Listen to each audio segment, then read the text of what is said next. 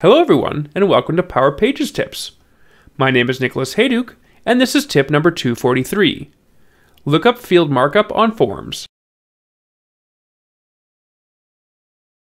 In tip 239, I talked about using your browser developer tools to inspect the markup that Power Pages provides.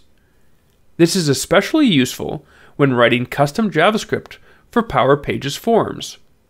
In this tip, we'll look at the markup used by lookup fields on the form. Lookup fields are special in that they offer a more complex user interface where someone can open up a modal to search for a row to select. While we're not going to get into the markup of that modal, even the markup of what you see on the form is different, because a lookup is actually represented by 3 inputs, not just one. Of the 3 inputs, 2 are hidden. The first one is probably the most important input. This is the one where the ID matches the logical name of the column from Dataverse, and it contains the primary ID of the row selected in that lookup.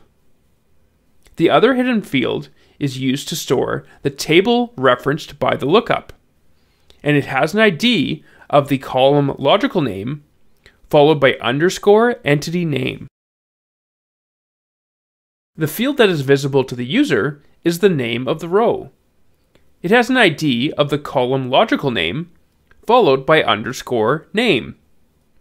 When working with lookups in JavaScript, I always make sure to update all 3 inputs to make sure they are accurate. This ensures any data saved to Dataverse will be what the user expects. Another thing to keep in mind is that when using form metadata, you can transform a lookup into a dropdown. In this case, the markup will be a simple select.